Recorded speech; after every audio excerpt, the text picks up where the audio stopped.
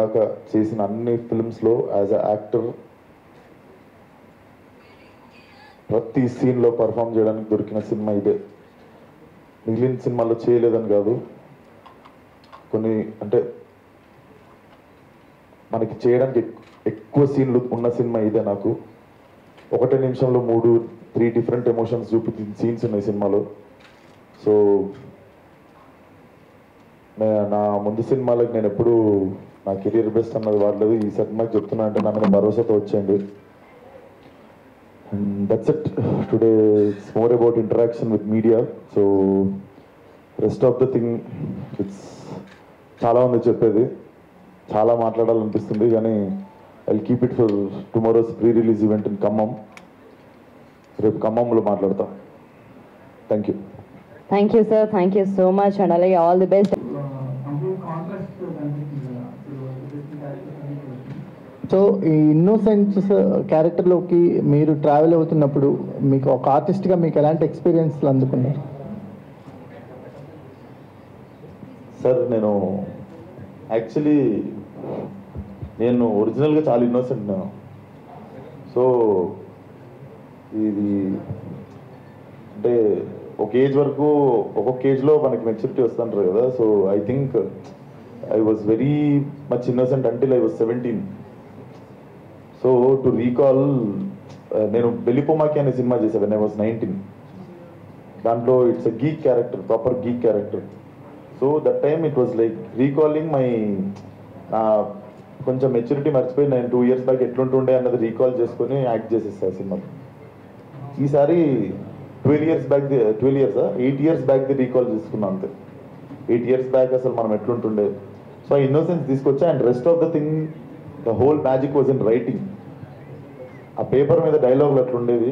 ఆ డైలాగుల్లో పెయిన్ కావచ్చు, క్యూరియాసిటీ కావచ్చు, సంబంధం దొరికిందన్న ఎగ్జైట్మెంట్ కావచ్చు, ఏంట్రా ఇట్లా అవుతుంది లైఫ్ అన్న పెయిన్ కావచ్చు, అన్ని డైలాగ్స్లోనే ఉండేది.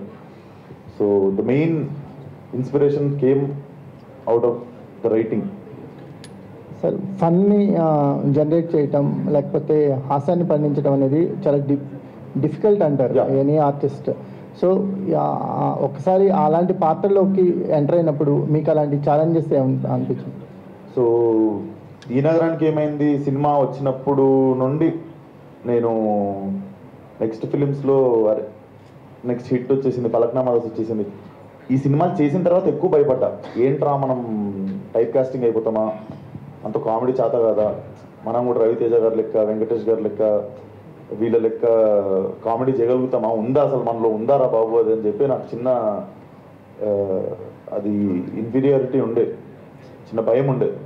అండ్ ఐ ఆల్వేస్ ఫస్ట్ ఈ భయాన్ని తీసేయాలరా బాబు, దీన్ని కమ్ ఓవర్ చేసేయాలి, దీన్ని గో త్రూ చేసేసి ఫస్ట్ మనం ఇది దాటేయాలి. నాకు ఇది దాటేస్తే ఇంకేం లేదు అనిపించింది. సో అది పాగల్లో కొంచెం దాటితే దీంతో మొత్తానికి దాటేసాను అనుకుంటున్నాను. ఛానల్ ఇష్యూ నడుస్తుంది అంటే మీరు డిఫరెంట్ మీడియాస్తో మాట్లాడారు దాని గురించి. ఆన్ హాల్సమ్ ఏదైనా కన్క్లూడ్ ఇస్తారా అంటే ఆ ఇన్సిడెంట్ గురించి? Sir I really work so hard to promote my film, and it's part of my promotion. I made a prank video. I just request everyone to take it as a prank video. Take it as a prank video and దాన్ని నిజంగా fun generate చేయడానికి చేసింది అది. Consequences ఇంకా జరిగిందేదో జరిగిపోయింది sir. Unfortunate situations వల్ల ఏమేమి జరిగిందో I just want to ignore it. మనం అందరం మాట్లాడేసినాం ఇంకా మార్నింగ్ నుండి. నాకు తెలిసి I have given N explanation అనుకుంటా.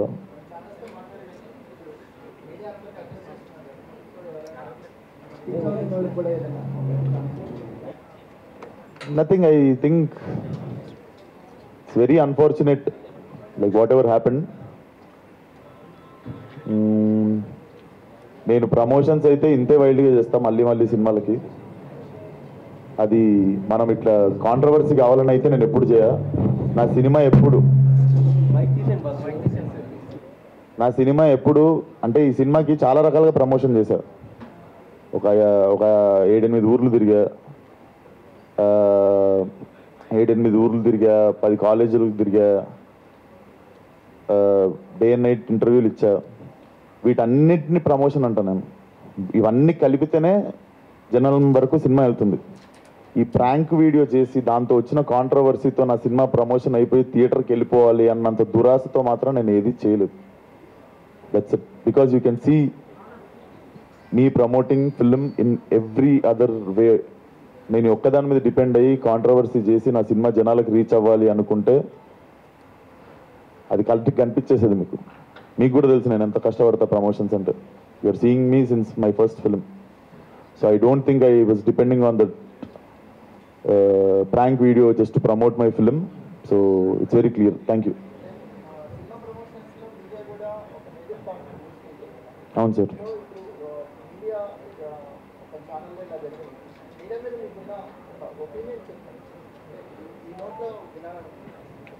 సార్ మీడియా మీద ఒపీనియన్ అంటే మీరు లేకపోతే మేము లేం sir. You guys are like మాకు ఆడియన్స్కి మధ్యలో ఉండేది మీరు. సో నాకు ఇప్పటికీ తెలుసు ఫలక్నామా దాస్ అనే సినిమాకి నన్ను ఎంత ఎంకరేజ్ చేస్తే బీయింగ్ ఏ న్యూ ఫేస్ నేను ఆడియన్స్ దగ్గరికి అంత రీచ్ అయినా. So it's just an unfortunate situation what ever happen. మనము క్లాస్లో ఒకరి వల్ల మనం క్లాస్ మొత్తంని గురించి అడగలేం కదా. So I think it was just bad day. అది ప్రాంక్ నుండి అటుపోయి ఇటుపోయి ఎటెటో పోయి ఎటో అయింది అది. So I don't think so it's అంత కన్ఫ్యూజింగ్ థింగ్ కూడా కాదు. I think it's very obvious. మనందరం ఇంటెలిజెంట్ కాకపోయినా అందరికి కామన్ సెన్స్ మన అందరికి అర్థమై ఉంటుంది ఏం జరిగిందో. So let's not like drag it more. Yeah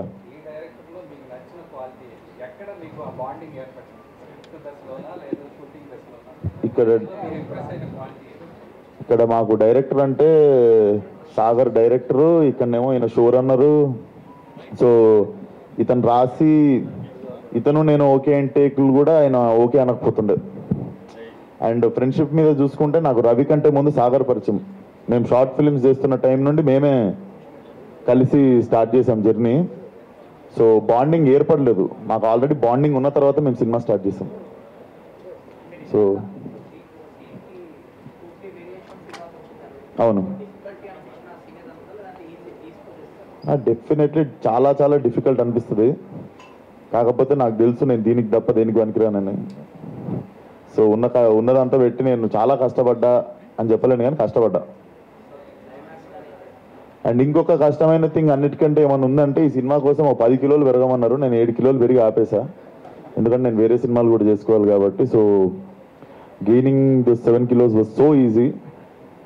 నా నెక్స్ట్ సినిమాకి losing those 7 kilos was so tough. ఇంకొక 1/2 కిలో మిగిలిపోయింది వీళ్ళ సినిమా కోసం పెంచిన దాంట్లో. సో ఈ సినిమాకి ఏమన్నా చేసా పెద్ద కాంట్రిబ్యూషన్ అంటే గెయినింగ్ వెయిట్ కంటే gaining and losing that wait later. Vishwak చాలా సినిమాల్లో అంటే రైటింగ్ మీద కానీ లేకపోతే మిగతా వాటి మీద కూడా బాగా ఇంట్రెస్ట్ కదా, అంటే ఫస్ట్ మూవీ నుంచి. సో ఈ మూవీలో ఆ పరంగా డైరెక్టర్తో ఏమైనా ఉందా? అంటే లైక్ ఇన్వాల్వ్మెంట్ ఎంతవరకు ఉంది, యువర్ ఇన్వాల్వ్మెంట్? ఈ సినిమాలో నేను చెప్తా చూడండి. ఈ సినిమాలో ఈ నగరానికి ఏమైంది సినిమాలో, హిట్లో, ఈ సినిమాల్లో I was enjoying my role as actor. అంటే ఇంకా దాంట్లో ఏం లేదు, డైరెక్ట్ దూకడమే అన్నట్టు ఉండే. సో డెఫినెట్లీ నేను ఒక చిన్న ఆల్ఫాబెట్ సజెషన్ కూడా ఇవ్వలేదు ఎప్పుడు. సజెషన్లో ఎస్ కూడా చెప్పలేదు వాళ్ళకి ఎప్పుడు. I was just an actor. I was doing my job. I was coming back home and I was feeling happy about every day. So అది డైరెక్టర్ ఎప్పుడు రాడు, ఇంటర్ఫియర్ కాడు. ఇంటర్ఫియర్ అవ్వాలి అనుకున్న రోజు నేనే డైరెక్షన్ చేసుకుంటా ఇప్పుడు ధమ్కీలాగా. సో క్లారిటీ ఉంది, ఇంటర్ఫియరెన్స్ వద్దు, డైరెక్షన్ చేసుకోవాలన్నంత క్లారిటీ ఉంది. నేను డైరెక్షన్ చేయట్లేను, యాక్టింగ్ చేస్తున్నా అంటే ఉట్టి యాక్టింగే చేస్తా. సో అంటే ఇంతకు ముందు చేసిన సినిమాలతో కంపేర్ చేసుకుంటే ఇది కంప్లీట్లీ ఒక డిఫరెంట్ జోనరా కదా. దానికి ఎలాంటి ప్రిపరేషన్స్తో ముందుకి వెళ్ళలేదు? ప్రిపరేషన్ వచ్చేసి నాకు తెలిసి మేము ఫస్ట్ టైం ఫోటోషూట్ చేసినప్పుడే సగం క్యారెక్టర్ వీళ్ళు చూస్తారు. మెల్లగా మీసాలు వచ్చి మెల్లగా టక్కుబడి ఆ నడక, ఆ చెప్పులేసి ఆ ప్యాంటు మడత పెట్టి ఆ టక్కేసి దువ్వి ఆ మీసాలు పెట్టిన తర్వాత ఏదో ఒకసారి నడువు అన్నారు. సో నాకు తెలిసి ఆ టైంలోనే మాకు 50% కాన్ఫిడెన్స్ వచ్చేసింది క్యారెక్టర్ అనుకుని. సో అదే ఫోటో మేము ఫస్ట్ ఫామ్ మీద పెట్టిన ఫోటో ఆ రోజు తీసిందే. So the whole part was about performing. Looking like A character is easy, like makeup చేసి రకరకాలుగా మనం 100 సినిమాలు చేస్తే 100 రకాలుగా కనిపించచ్చు, కానీ పర్ఫార్మింగ్ వాజ్ టాస్క్ అంటే yeah it is a task, but that is my job. Sir hero గారు, హలో. Hi sir. ఇక్కడ ఇప్పుడు హీరోగా మీరు వాడే భాష సినిమాల్లో ఎలా ఉన్నా అది చెల్లుబాటు అవుతుంది. బట్ ఇక్కడ పబ్లిక్లో మీరు కొన్నిసార్లు ఈరోజు వాడిన భాష కొంచెం ఇబ్బందికరంగా ఉంది. దీన్ని ఎలా మీరు రిసీవ్ చేసుకుంటారు? ఏది సార్?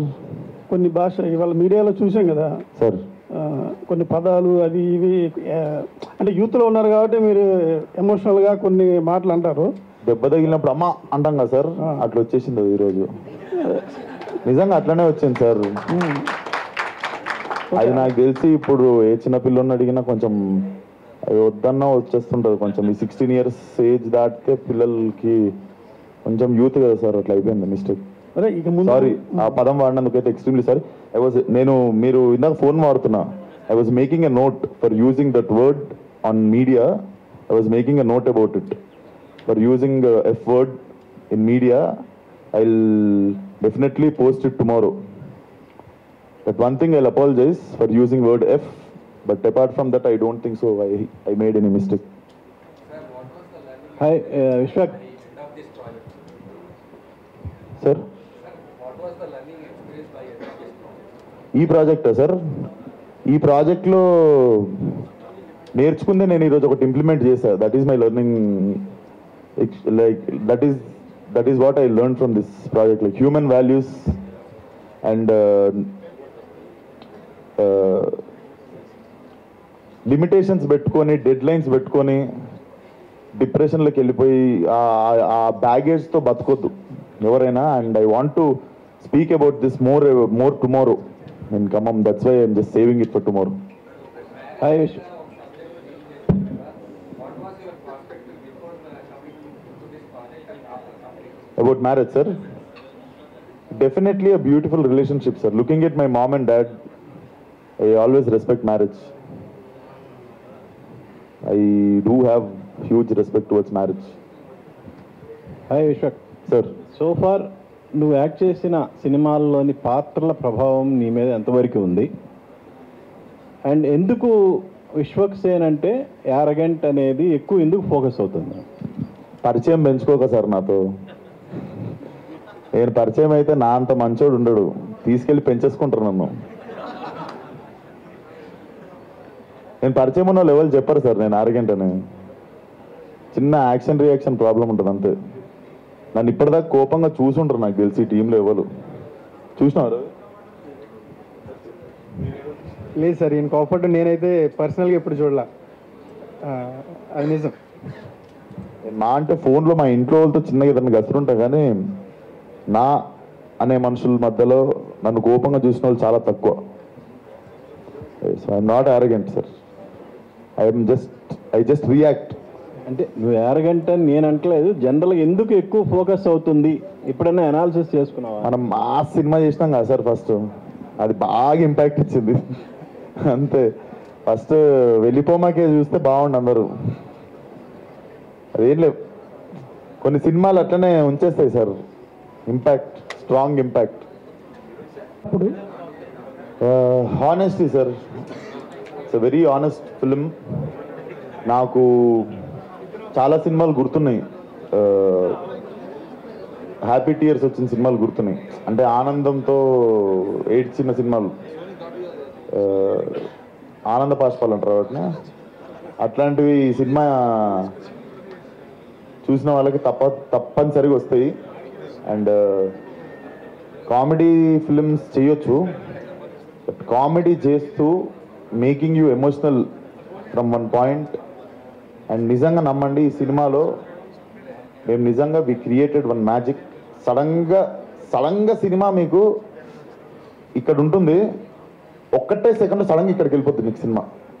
అదే మ్యాజిక్ మేము క్రియేట్ చేసినామని నేను కంప్లీట్గా బిలీవ్ చేస్తున్నా. అండ్ అదే విన్నప్పుడు కూడా నాకు అనిపించింది. ఈ పాత్ర చేసేటప్పుడు మిమ్మల్ని మీరు ఎక్కడైనా ఐడెంటిఫై చేసుకున్నారు పాత్రలో? లేదు సార్, 200 కిలోమీటర్స్ సరౌండింగ్లో ఎక్కడ విశ్వక్ సేన్ లేడు అసలు. సార్ డైరెక్టర్ గారు, సార్ ఇప్పుడే విశ్వక్ గారు చెప్పారు